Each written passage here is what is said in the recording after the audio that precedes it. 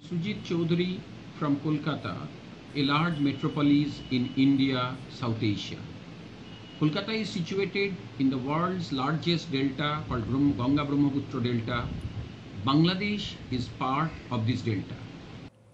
With 5 million population, Kolkata is part of one of the most densely populated region of the world.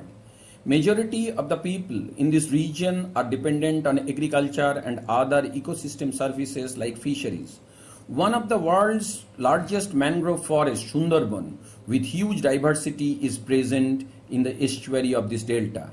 Kolkata and surrounding towns is the largest metropolis in these regions attract large number of poor people, where 40% of Kolkata's population reside in the slums of Kolkata, which are mostly in the surrounding low-lying wetland areas which get submerged in flood. With climate change, the region is facing frequent cyclones and floods. During last 10 years, 7 large cyclones hit the region, affecting millions of people, mostly poor. Hundreds of people lost their lives and millions of rupees property has been lost in the cyclones. Related to climate change adaptations are the most important for this region. Early warning systems for cyclone and floods, cyclone resistance community shelter in remote villages in Sundarban areas and other coastal region, disaster response force and management team, urban land use master plan to prevent poor people from encroaching low-lying flood-prone wetland areas.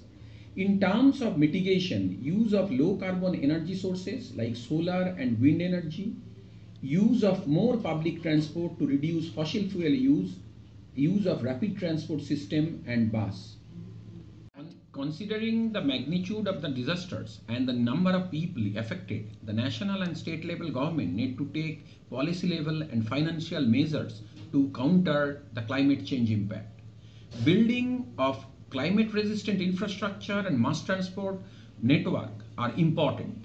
The international community need to assist national government in this aspect.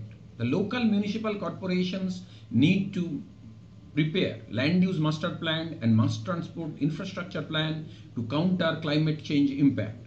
Common citizens need to be aware and act towards climate change adaptation and mitigation measures, particularly use of low carbon energy resources. Thank you.